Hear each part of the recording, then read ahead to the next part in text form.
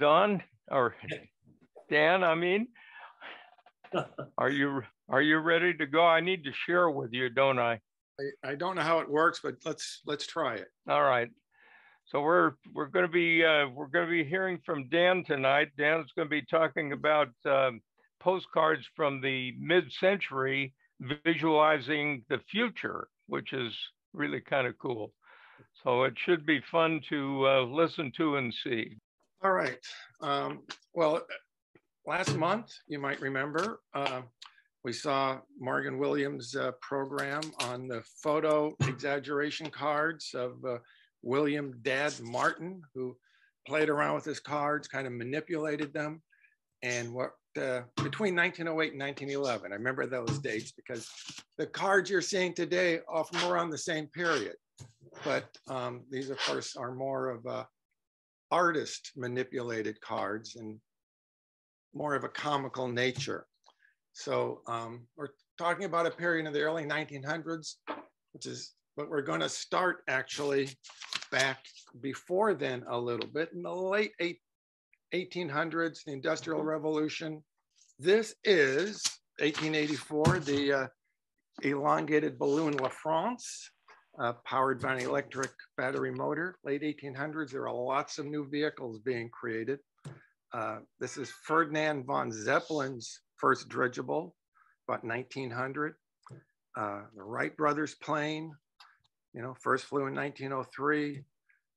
Louis Blériot crosses the English Channel in 1909. This, I believe, is the first Mercedes-Benz automobile in 1886. And I think one of those guys is Henry Ford on one of his first cars. And this is a Harley Davidson from 1910. So you have, and of course, the other aspect about the late 1800s was science fiction was becoming very popular. Jules Verne, From the Earth to the Moon. This is H.G. Wells, an original print from one of his books, Worlds. And so you have all these new devices and gadgets and futuristic images. So they started coming up with views of what the world would look like in 100 years.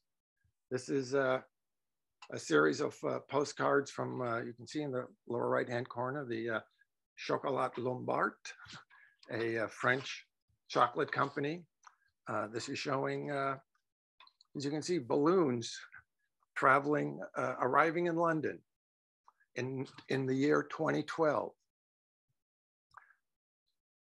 This is 8 hours to go to the moon and back from Paris. Here's a flying car.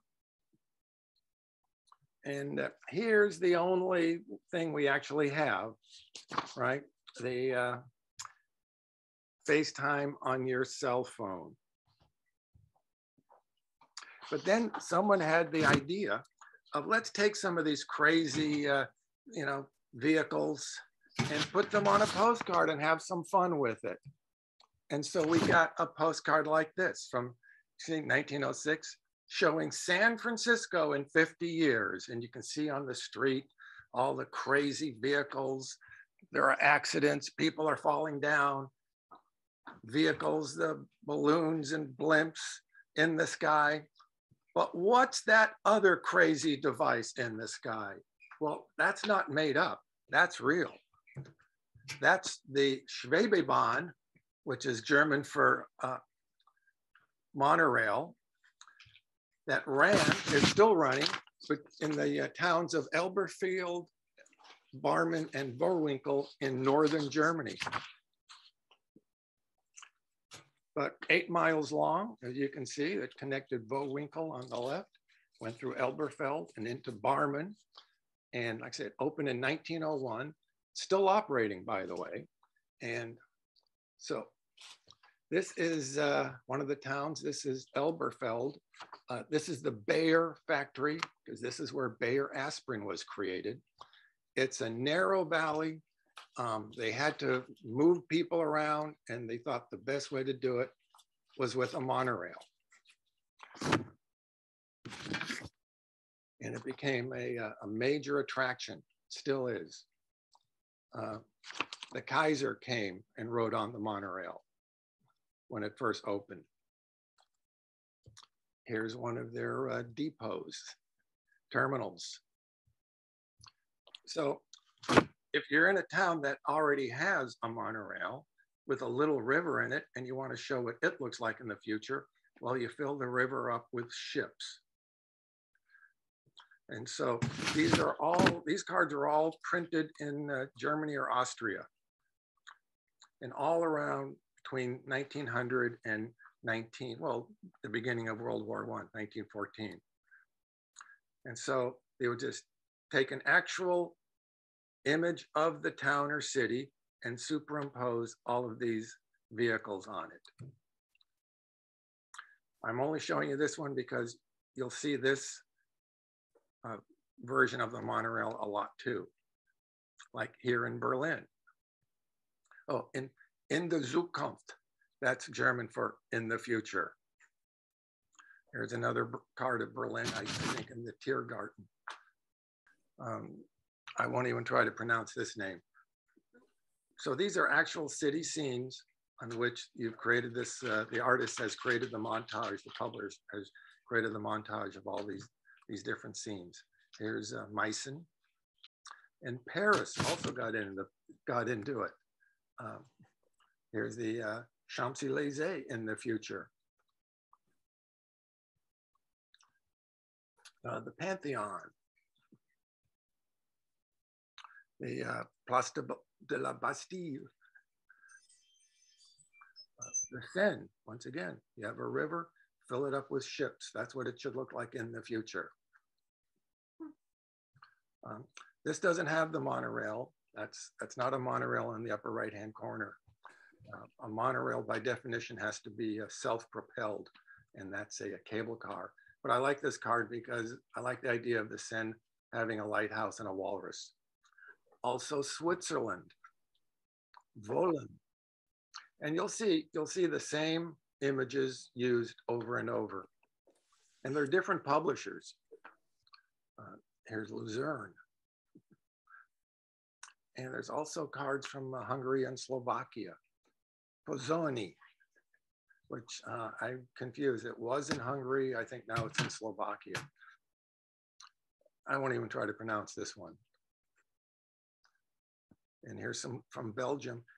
These are all from Anvers, which I guess was a popular enough city in Belgium to warrant having 3 different views. And here's a strange one. It is Russian. It says Moscow on the back. The card's not in very good shape to begin with, but the image actually looks like this, even if it was in good shape. This is not just all damage to the card. And if anyone speaks Russian, you're welcome to tell me what this says. No takers. There is a member of the San Francisco Club who's Russian, so maybe he'll translate it for me someday. I say the future in Mass, Massachusetts, because the abbreviation Mass is used on most of these cards. Here's Orange, Mass, and this card, for some reason, is very common, very common. You go on eBay, you'll see it all the time. People ask all kinds of crazy prices, but it is the singular most common card of this variety. And I don't even know where Orange, Massachusetts is. Here's Copley Square in Boston. Slightly different style, as you can see. Another one of Boston in the future. This is the big hall in Boston, Faneuil Hall, I think that's it. Another slightly different images here with the a little more colorful. And this is Revere Beach. And now a whole bunch of cards in Mass. Baldenville, Mass. Greenfield, Mass. Millers Falls, Mass. West Warren, Mass. West Warren, popular enough that it has two cards. Athol, Mass. Now, a lot of these Massachusetts cards were issued by Reichner Brothers, which was an American company, but they would say on the back of the card that they have offices in Boston, Munich, and Leipzig, but they didn't really have offices in Munich and Leipzig. They were simply sending the image there to be printed and then returned. There's Leo Minster. You get quite the lesson of Boston small towns. I mean, Massachusetts small towns. Shirley, Mass. The Square in West Gardner. Oh, and this particular card, look in the lower right-hand corner behind the vehicle. This is what you see, postcards. And I always wonder if this particular postcard was actually sold in that store, which creates kind of a Twilight Zone infinity thing. We also now have the future shown across America. Here's Clifton Forge, Virginia, which I think is pretty, I mean, I don't know much about Virginia, but I can't imagine there are any cities there in the early 1900s that thought that they someday might look like this. Here's Highland, New York. Greater Monroe, that's New York. I always like the way the artist played with the track, how they just kind of had it go off into the distance. Granville, New York. Woodhaven. This one, as you can see, has a black character in the front. It's kind of unusual for postcards back then. Another view of Woodhaven.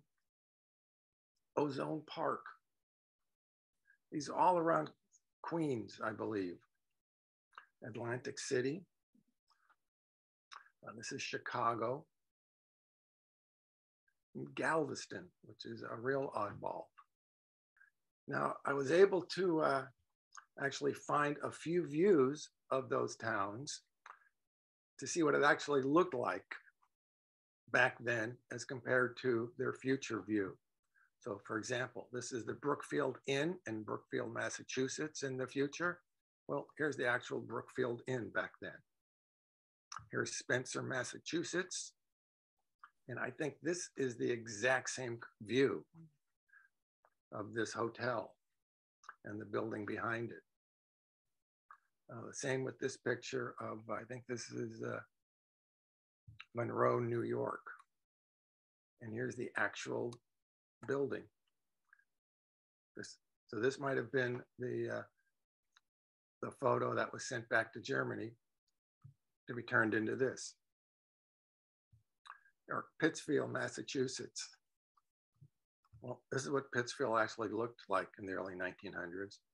And I managed to come across this chrome of Pittsfield. In fact, it looks like to be in the 50s. I think it'll look better in the early 1900s. And the almost present. In 1959, Marie Antoinette Lepleau announces her candidacy for mayor of San Francisco. And you can see in the second paragraph from the bottom, where one of her campaign's promises is to have a ferry with a monorail terminal at the ferry building. But Marie lost to the incumbent, George Christopher. But George Christopher actually was also a monorail proponent. He had been to France and he had seen this. This is a test track of the Saffage monorail, which has a starring role in Francois Truffaut's movie of Fahrenheit 451. Not quite as interesting as Julie Christie, but still a prominent role in the movie. So he sees this and he's taken to the test track and he sees it run and he comes back to San Francisco and says, this is what we should have in the Bay Area.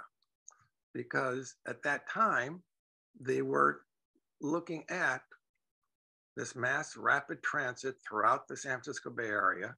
And here's a brochure that was, you can see, put out by the Senate Interim Committee on San Francisco Bay Area Metropolitan Rapid Transit Problems.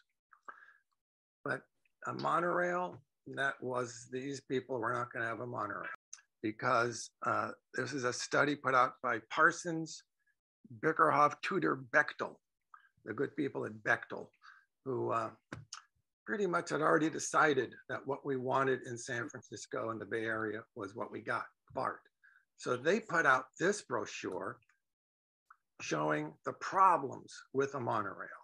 On the far left, see how little room a BART train takes as compared to either the monorail that fits over a track, like the Disneyland Allweg monorail, or the suspended monorail, like the Sauvage monorail. It just takes up more room. And then in the tube, it takes up more room. So we didn't get that. Also, Kim Peterson, who is a monorail, was a monorail aficionado, who wrote a book on the monorail, said that the Chronicle editorialized against the monorail. And he believes one of the reasons was because the owner was heavily invested in concrete companies. So that's the reason why we never got this. What a shame. And that's the end of my program, folks. Any questions? Fantastic job, Dan. Very nice. Everybody, I hope everybody. Yeah, great job. The only thing that I noticed I was going to ask you about is it looks like all of the almost looks like stickers were put on the postcards, and it was doctored up that way. Is there any truth to that, or was it just? Don't know how they were made. Yeah, it's interesting. But just one publisher pretty much did them all. Is that correct, or are there several? There's several publishers, yes. So they all had access to the same little pieces of art showing all those different vehicles. And once in a while, you'd see a different one, like some of those Boston cards. They were slightly different. Yeah. But of course, that was very prevalent back then. American postcard publishers would send their image to Germany to be printed, because Germany had much better printing presses and inks. So you see a lot of American cards from the early 1900s printed in Germany, or in this case, also Austria. Fantastic cards. Dan, I was just surprised that there was so much repetitive pictures. And I wonder if there's other series of future postcards that are going to be more bizarre. I don't know. There are cards that are mostly printed in the United States that don't have the monorail. Usually they will just show a city scene, and they like a subway, maybe like a subway entrance. They're a lot plainer. They're not as interesting at all. I started collecting monorail postcards a long time ago, so I maybe probably was concentrating on the ones that have the monorail.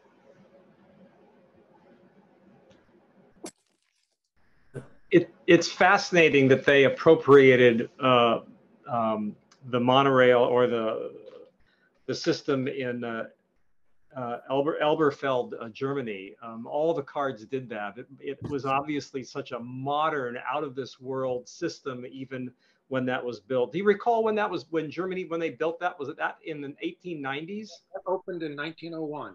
1901. And then, like the previous person said, they were having fun with this, but what they did is they took every conceivable mode of transportation, whether be it the old cars or the Zeppelins or whatever, and they just crowded the picture with them. I just think it's just so funny. Nobody was thinking beyond that. They were just utilizing and imagining there'd be all these forms, not changed necessarily. The French cards that you showed were fascinating, particularly the one about being able to translate or transmit the image of somebody talking via a telephone. That was fascinating. You have that card, right? That's a great card.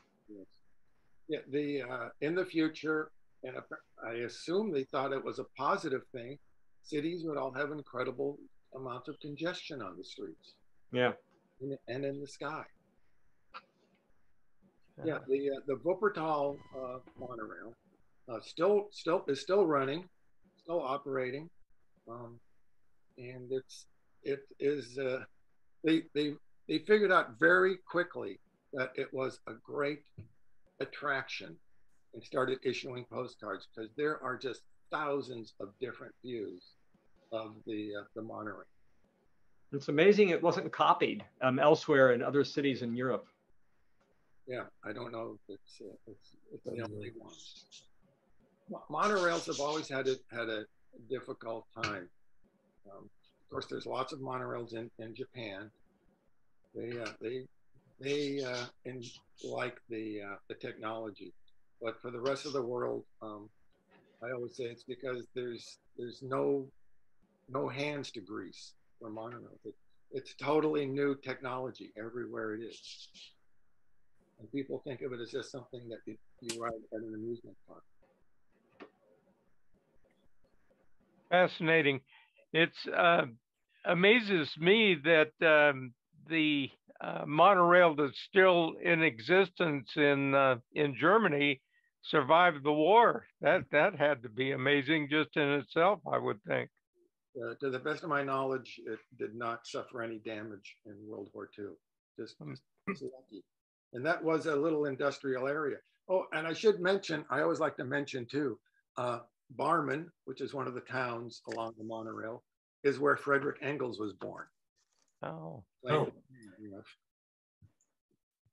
So Bayer, Aspirin, and Das Kapital both come out of those little towns.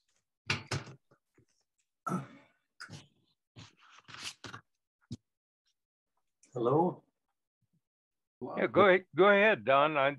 Yeah, I wrote that thing in it's interesting that line follows the Wupper River. It just runs right along the river. That made it easy to build because it did have to go through buildings. Yeah. I would say those cards, the various ideas about aerial balloons and blimps is really fascinating. It would be fun to look more exactly at all those ideas about balloons and zeppelins. I think but a wonderful show that was. And I think that valley was so narrow that maybe the bombers couldn't get in there or find the narrow valley. That's a good point. That's Perhaps. A good point, yeah. It's worth riding that though. It was a lot of fun. Yeah, I wrote it too. Yeah. Doesn't Seattle have a monorail? Isn't that a monorail? Yeah, from the 1963 World's Fair. Yeah. Too. Yeah. And the voters in Seattle many years ago voted to build a monorail as part of their public transit system. And the city council just basically shelved it. Why? Too expensive? Well, usually, like I said, it's because they already have relationships with all the companies that build the parts for trains. Oh, yeah. Tracks and trains and all of that. Same thing with BART. You know, they already have relationships with the companies that build these things. And to build you showed a picture of that monorail in France. Isn't that quite a line now? No, well, that was there is that type of monorail running in Japan, but not in France. No, that was just a test track. Okay. And they eventually tore it down. If memory serves me right, even when Disneyland first put in their monorail, that stirred a lot of thinking to a lot of cities around the country thinking that might be the way to go, but that never got off the ground either that I know of. No, it didn't. Rails are too quiet. I think that's the problem. Yeah. Dan, Clarissa has said that if you send her the Russian card, she has a friend that could possibly translate it. Okay. Who knows what it might be saying? Yeah. Just send me the copy of the card, not the card. Yeah, true. A picture. Just scan it and send it. Sure. That's Great great. job, Dan. Great job. I really But appreciate that. Seattle does have a monorail. Yeah, it runs from what used to be the grounds a couple of months. Fair. Yeah. Just the Frederick and Nelson building that's over there. Well, it's just fascinating. I'm just curious to know how many cards, where, I've looked through a lot of cards at a lot of different places, and I don't think I ever ran across one of those. So the huge collection that you have, how many cards do you have along those lines? Do you know? Not off. I would guess around 40 or 50. Fantastic. Fantastic. Anybody with any further questions? Yeah, it's Bill Burton here. I collected future cards in the United States. None of them have monorails. They all have elevated railroads, blimps, and what appear to be bicycles, flying bicycles. But in small towns all over the place, Hanover, New Hampshire, White River Junction, Vermont. I've got one New York City one, but everything else is these really small towns. And I've looked at them. They don't all have, I don't think there's two of them that have the same publisher, but the concept is all there. You had a number of Massachusetts cards. I've never seen any of those. How did you pick them up if you didn't search the word future? Well, you can't actually. I don't want to give away any of my too bad secrets. No, you can go on eBay and use the search term future, or there are other postcard sites, foreign postcard sites where you can use Zukunft, the German word, or Avenir, which is the French word, and see what pops up. I don't know why, but those future cards from Hungary always get the highest prices. Huh. Like I said, there's a lot from Germany, and there's the French ones, but the ones from Hungary or Slovakia, those are the ones that the European collectors go crazy over. I know I've gone up to postcard dealers and say, "You have any postcards of cities in the future?" And they look at me like I'm nuts. Which, not unreasonable.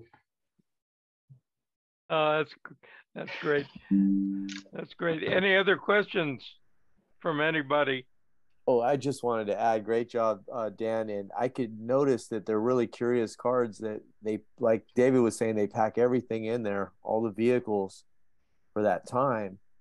They're showing a lot of age of modernity, they're feeling it's a very modern time. And then all those small towns probably thought it was in their best interest to make one of those cards to show hope for the future. And at the same time, if you notice, there's hardly any animals in the cards or anything live, but there's all machinery.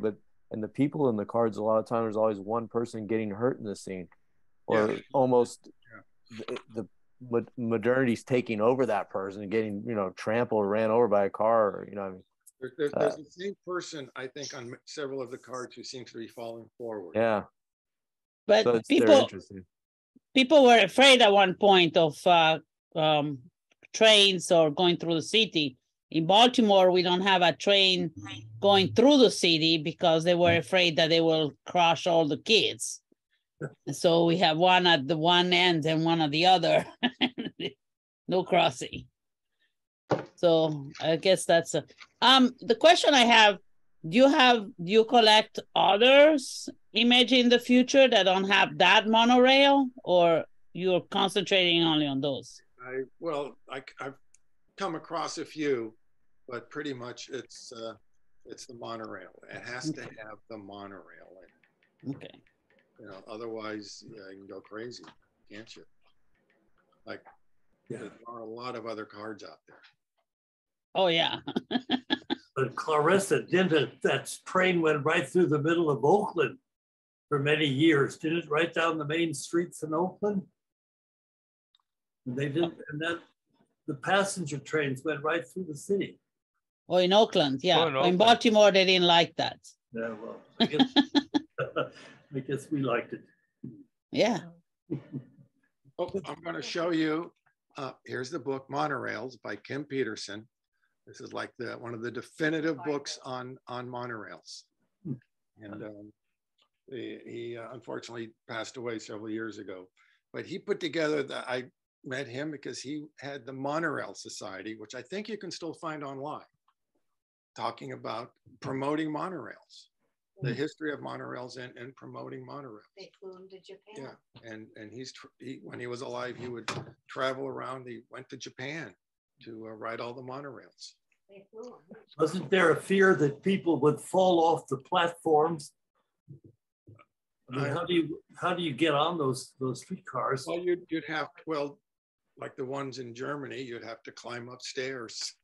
Yeah, but why couldn't you fall off the platform when it was coming into the station? Well, that's always a problem. Problem with the subway in New York. Stay away from the edge. That's right. I think that one card you have, Dan, that shows the inside view where they load them up. Yeah, that looks like one of the not the roller coaster, but the sky cages at the amusement parks, that housing where you stand in there. It looks like that almost. Of their monorail along the Wupper Valley. I also thought it was kind of interesting going through your cards. You mentioned it too. All the rivers were stacked up with ships of various types, and being, I kind of lean towards nautical postcards more than anything, and I thought that was fascinating because there would be a heck of a traffic jam out there on those rivers if those ships were out there. I'll tell you that. So. Anyway, just a fantastic job, Dan. Thank you so much. Yeah. I always like talking about my postcards. Yeah, no, fantastic. We appreciate it very much.